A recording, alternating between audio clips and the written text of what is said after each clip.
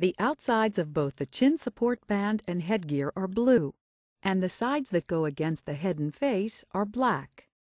Remembering the proper orientation of these colors on the headgear and chin support band will help you determine if your headgear is twisted or reversed. To attach the chin support band, hold the interface as you would place it on your face.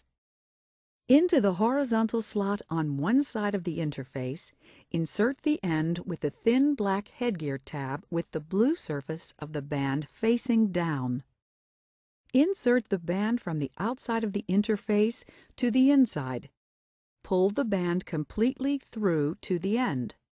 The other end of the band is wider and thicker and cannot be completely pulled through the slot.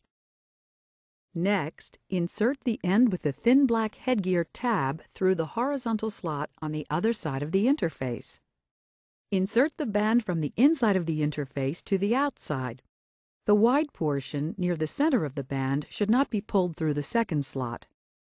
Loop the end of the tab down and attach it to the blue side of the band. For proper positioning and attachment, the Respironics logo and OptiLife name should appear on the back of the headgear, right side up.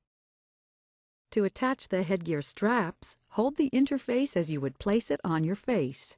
Insert the ends of the thin black headgear tabs through one of the two remaining slots on each side of the interface from the inside of the interface to the outside.